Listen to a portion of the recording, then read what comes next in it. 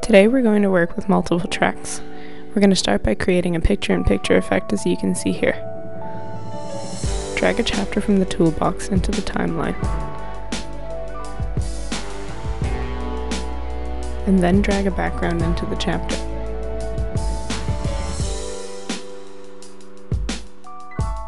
Under the background, drag 2 photos. If you organize them one on top of the other, then they'll play at the same time.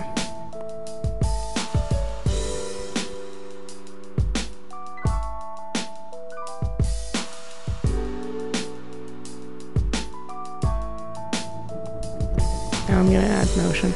Detailed instructions on how to do this, you can look through our handbook or check out our video on adding motion.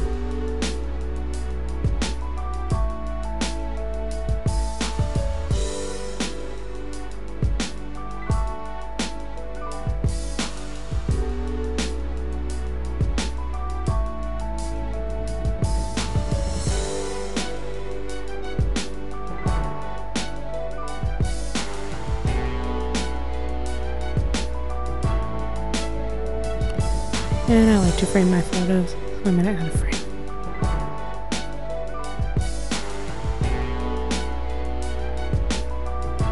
Let's start a preview and see how this looks.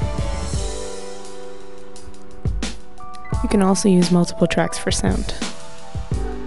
Again, we drag a chapter into the timeline, and the photos that you want to correspond to the music. I'm in a little bit of a Christmas mood, so I'm going to pick a few Christmas themed photos. Then you drag a sound object into the timeline. Here we've got Christmas music.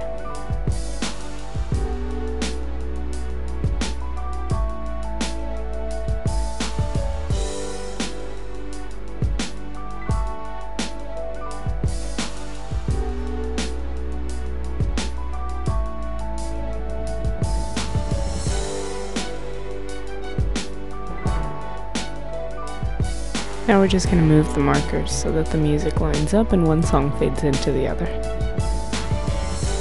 And the last thing that we're going to use chapters for is to use multiple tracks with videos. So we add a video clip in there, a couple on the beach, and we're going to add a second video clip in there so that we can show how there's 2 videos running at the same time. And I'm going to line these up. And then I'm going to add a background, because I like my videos to play out a background.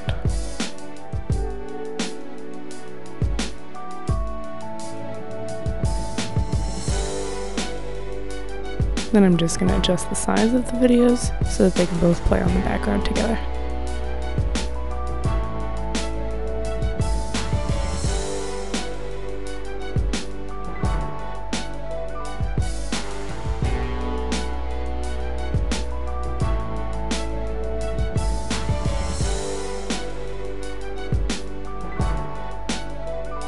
Let's preview what we made. And that's how you work with multiple tracks in SlideShow 9.